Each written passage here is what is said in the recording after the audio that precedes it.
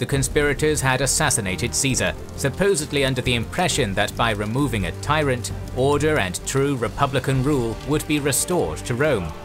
If this was their intention, then it was horribly misjudged. What followed the death of Caesar was not peace or a restoration of the Roman Republic, it was the last civil war of the Republican era. By the end of it, a man with more power than Caesar could have dreamed of would be leading Rome into a new era, the Roman Empire. Welcome to our series on the post-Caesar civil wars. With Christmas coming, you're probably looking for a perfect gift for your loved ones. Well, don't look any further. The sponsor of this video, Ridge Wallet, provides awesome gifts. Ridge kindly sent us a few of their wallets almost 3 years ago, and they're some of our all-time favorite items. They're stylish, easy to carry around, and a great conversation starter. There are so many reasons why we recommend Ridge wallets to everyone. They don't fold, don't bulge in your pocket, and are light with a modern, sleek, and industrial design. Ridge holds up to 12 cards and has an attached money clip for cash. It comes in 30 different colors and styles, including our favorites, carbon fiber and burnt titanium. For us, switching from old wallets to Ridge meant an immediate improvement both in terms of style and comfort. But don't take our word for it, Ridge has tens of thousands of 5-star reviews. Each wallet comes with a lifetime warranty, and the Ridge team is so confident that you'll like it that they'll let you try it for 45 days. If you don't love it, just send it back and get a full refund.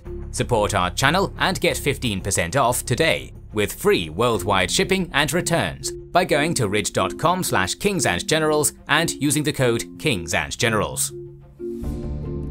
As Caesar's dead body lay at the base of the statue of Pompey, chaos erupted. Senators, unaware of who was involved in the plot or who the targets were, ran from the Senate, fearing for their lives. The conspirators, some of whom had wounded each other, also rushed out, brandishing their blood-stained daggers and proclaiming the death of a tyrant. All the public saw, however, was the leaders of government shouting and panicking, some covered in blood and others wielding weapons. In this chaos, Antony, who had not entered the chambers, was able to slip away in disguise, barricading himself in his house. Some uninvolved senators saw an opportunity to align with the conspirators and seize daggers, and boasted of having taken part themselves. The group merged with Decimus's gladiators stationed outside of the theatre and went to the center of Rome, announcing that a Brutus had once more rid Rome of a king. The public, however, was not won over. Caesar had brought a short period of stability to Rome after a long civil war, and now senators were marching through the streets with armed gladiators. The public was scared. Many of Caesar's veterans were in the city, and there was a general fear of what these veterans would do. To add to this terror, Lepidus, who had since heard the news of Caesar's death, had gone to Tiber Island where his soldiers were stationed. He then marched them to the Campus Martius to await Antony's arrival. They wanted vengeance, but agreed that they could not wage war in the streets of Rome. Instead, they decided to bide their time to await the conspirators' next move. The conspirators reached the Capitoline and blockaded themselves on the hill. Heralds were sent to again proclaim the death of a tyrant. In response, the public shouted back that all they wanted was peace. Cinna, who had been named praetor by Caesar, stepped forward and threw his official garb aside, saying it had been given by a tyrant and was thus illegal. He praised the conspirators, but the public remained unconvinced. Dolabella, who Caesar had picked to be consul for when he left for Parthia, announced that he would take office as consul immediately. He claimed to have had knowledge of the plot and praised the conspirators' actions. The approval of a consul encouraged Cassius and Brutus, who began negotiating with Dolabella. They once again insisted that their actions had been justified, and suggested that Sextus Pompey, son of Pompey, be recalled to Rome, along with others exiled by Caesar. They next sent messengers to Antony and Lepidus, arguing that what was done, and that all that they could do now was continue working for the people of Rome. Caesarians, still hungry for revenge, were nervous, particularly of Decimus, who owned the gladiators and was governor of Cisalpine Gaul, putting him in command of a significant army. They could not risk putting themselves at odds with him and agreed to negotiate. Antony, who was still consul for the year, ordered that the Senate be summoned. The Senate convened, with the conspicuous absence of the ringleaders of the conspiracy, despite them having their safety assured by Lepidus and Antony. Cinna, however, was present in his praetorian attire, which he had previously denounced as being given by a tyrant. The public, outraged at this hypocrisy, attacked him. He was almost killed by the mob, but was saved by Lepidus's soldiers, who escorted him to his house. The Senate was divided. Some denounced the conspirators, a larger portion praised them, and others took a middle ground, simply wanting peace. It was initially proposed that a vote be taken. If the majority found Caesar to be a tyrant, then his laws would be voided. Before this vote could be taken, however, Antony stood and pointed out that Caesar had appointed many magistrates for the next 5 years. If Caesar's laws were illegal, so were these appointments. Dolabella, who was too young to legally run for consul, and whose only claim to the consulship was Caesar's appointment, immediately changed his position, claiming to be horrified at the idea of honouring those who had murdered Caesar. Antony then also pointed out that Rome was full of Caesar's veterans, and that they would likely not take kindly to Caesar's laws being repealed. Many of the laws pertained to the veterans, including providing for their retirement, and voiding these would almost certainly lead to a revolt by some of the most experienced soldiers of the Republic. Finally, Cicero took the stage, advocating moderation. He pointed out that seeking vengeance would only beget more violence, and that their duty was to move forward in a way that was best for the people. His solution was simple and effective. All of Caesar's actions as dictator would be ratified, and the conspirators' lives would be spared. Antony was willing to agree on the condition that Caesar was given a public funeral, and that his will be read in public. All parties agreed, and a compromise had finally been reached. Following this meeting in the Senate, the conspirators addressed the Romans from the Capitoline. Calling themselves liberators, they claimed that Caesar had robbed the Republic of its freedom by assigning magistrates for the next 5 years, and had committed sacrilege by imprisoning a tribune. The irony of this is not hard to spot. The senators, including the supporters of the liberators, had just confirmed that Caesar's magistrate positions would be upheld. They had the opportunity to revoke these privileges and had denied it. Moreover, though Caesar had indeed imprisoned a tribune of the plebs, the liberators had murdered a dictator, a far more serious sacrilegious offense. Brutus and Cassius also promised to give land to Caesar's veterans, although, as Antony had pointed out, there was little choice but to appease the veterans. Nevertheless, the crowd was assured by the two men that they at least seemed to be speaking peace rather than further war. With the official pardoning of the liberators made public, Cassius, Brutus and the other conspirators finally agreed to come down from the capital, but only after Antony and Lepidus agreed to send their sons as hostages. As had been decided earlier, Caesar's will was read to the public. He gave his private gardens to the people to be used as a public space, and gave each citizen in Rome 75 drachmae, roughly 2 months' wages. His primary heir was the grandson of his sister, Octavian, a blood relation, who was only 19 years old. Octavian's life had so far been uneventful. He had made his first major public appearance when he gave his eulogy for his grandmother, and had asked to join Caesar during his African campaigns, but had been prevented from doing so by his mother. Instead, he had been allowed to join Caesar during his Spanish campaign, but had been too sick to take part in any meaningful way. While Caesar's will was being read, Octavian was undergoing military training in Illyria alongside the 6 legions Caesar had picked for his Parthian campaign, not expecting this sudden change in power, wealth and prestige.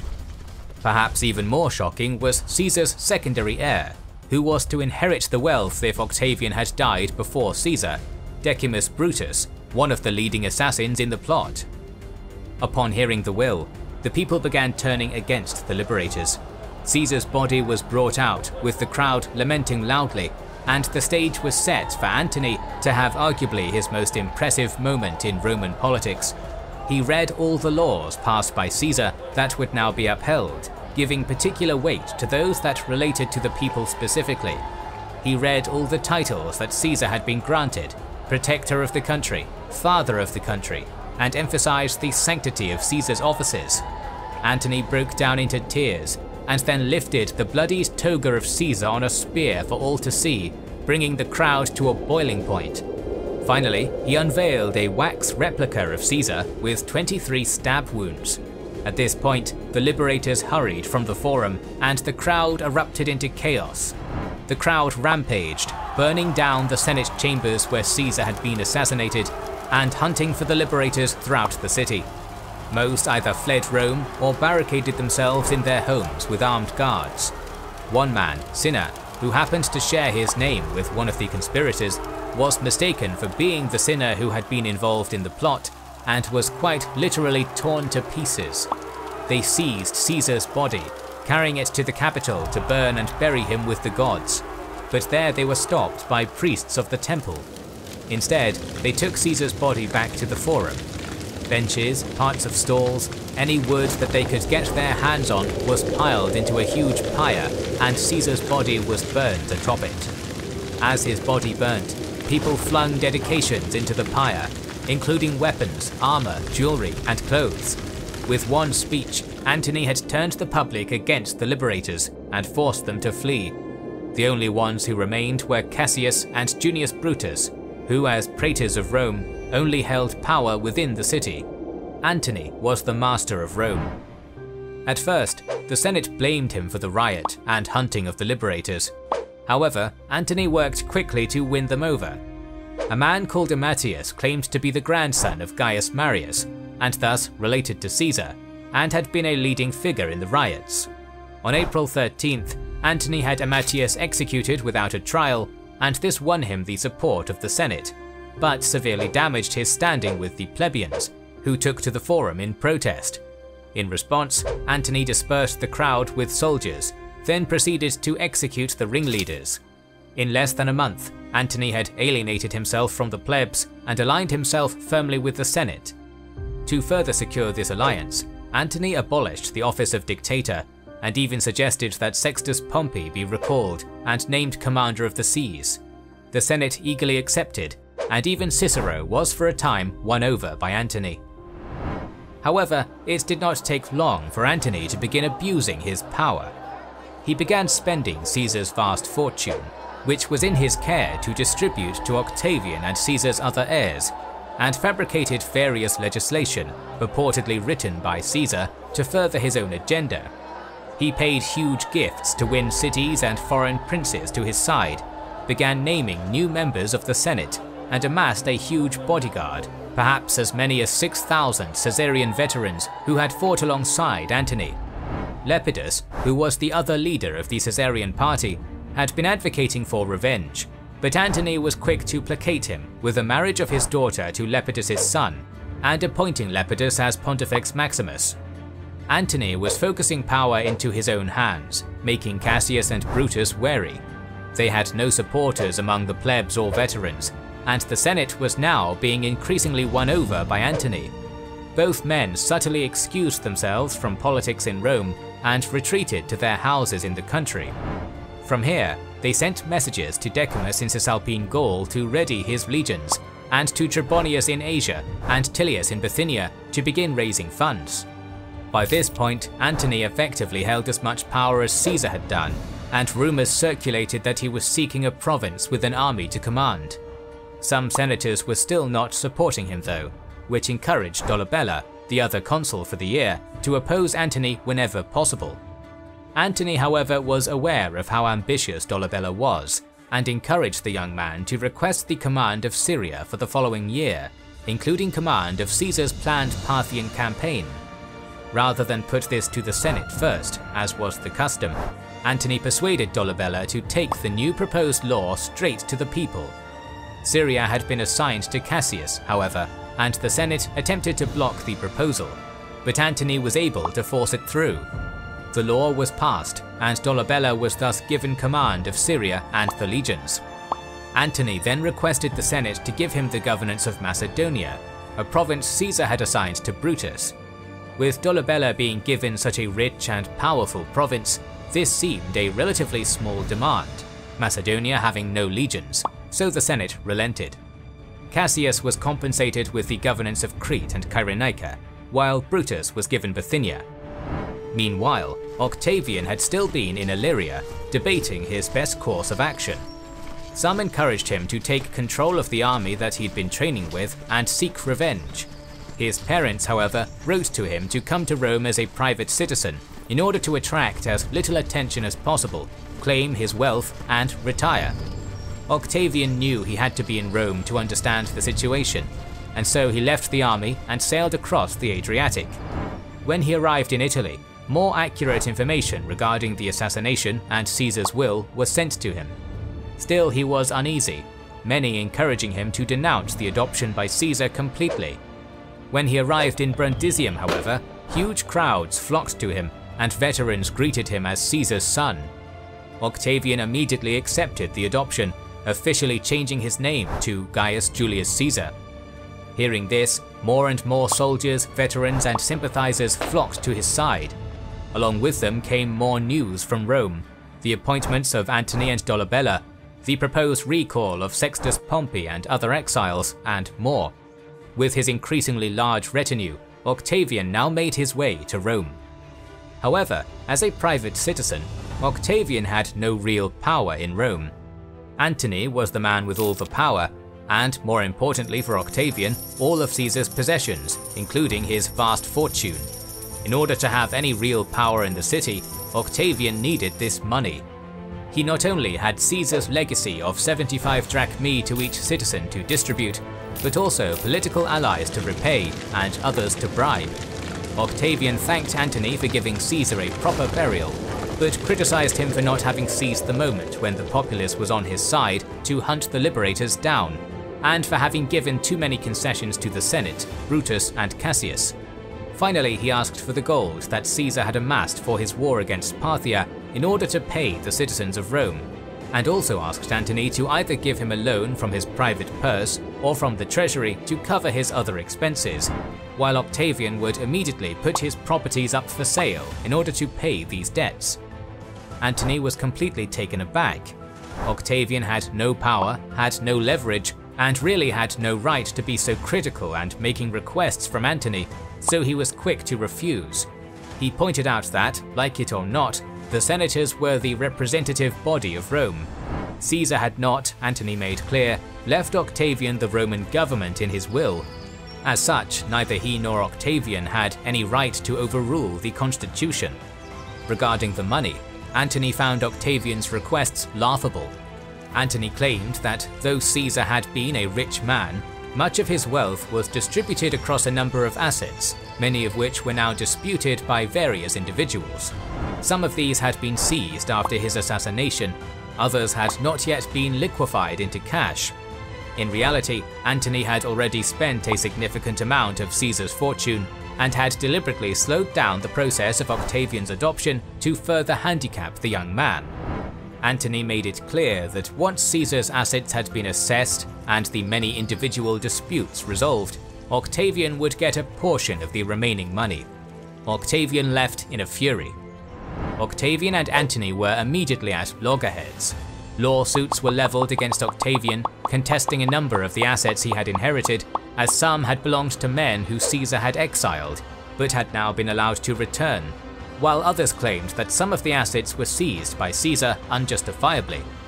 Antony, his brother Gaius, who was a city praetor, and Dolabella presided over many of these cases and ensured that Octavian got the worst of it.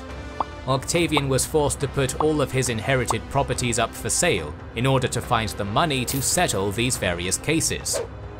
This went on until two men, Pedius and Pinarius, appealed to Antony. They had also been given part of Caesar's wealth in his will, and were worried that there would be nothing left after the various lawsuits. They pointed out that Caesar's will had been clear, and that the Senate had agreed to uphold Caesar's actions. Antony conceded somewhat, allowing Pedius and Pinarius to take their share of Caesar's money now, but withheld Octavian's share, saying that, though the Senate had agreed to uphold Caesar's actions, it was also not proper to ignore the disputes of many individuals just for Octavian's sake. Pedius and Pinarius quickly took their share, planning on using it in turn to fund Octavian. Antony and his brother were due to hold games, which would be done in Brutus's name. The aim was to bolster support for Brutus and Cassius in order to hopefully get the people to reconcile with the two, thus giving the brothers two more powerful allies in the Senate who would be indebted to them. Octavian, however, opposed this. He sold all his properties at the lowest price he could, used what personal money he had, and the money from Pedius and Pinarius to finally pay Caesar's gift of money to the people. Octavian had gone through so much to get this money that the gift was now seen as more of a gift from him than from Caesar. When the games were held and the heralds paid by Antony began to call for the return of Brutus and Cassius, many of the people, now thoroughly won over by Octavian, stormed into the arena, stopping the games until Antony's heralds were forced to stop their appeal. Octavian had gained a victory. When Brutus and Cassius heard of what happened, they were furious. This had been their last gambit at returning to Rome through popular support. Now they planned to go to Macedonia and Syria and take those provinces by force. The men who had professed to killing Caesar to protect Rome had now completely abandoned the city, leaving it contested between Octavian and Antony. However, one man who had long claimed to be a savior of Rome did stay, Cicero. He had been quick to realize that Antony was simply hoarding power for himself, and despite the danger to his life presented by the powerful Antony, he now aligned himself with Octavian. It had only been 6 months since the assassination of Caesar, and the stage was once again set for war. In Rome, the relationship between Octavian and Cicero and Antony was almost at a breaking point. Meanwhile, the liberators were starting to gather their forces, Decimus in Cisalpine Gaul, Trebonius in Asia, and Brutus and Cassius en route to their respective provinces. In Sicily, Sextus Pompeius, still not yet officially recalled to Rome, had amassed a sizable force. The entire Roman world was once again about to be plunged into civil war. In our next video, we'll talk about the beginning of this civil war, so make sure you are subscribed and have pressed the bell button to see it. Please consider liking, commenting and sharing, it helps immensely. Our videos would be impossible without our kind patrons and YouTube channel members, whose ranks you can join via the links in the description to know our schedule, get early access to our videos, access our Discord, and much more. This is the Kings and Generals channel, and we will catch you on the next one.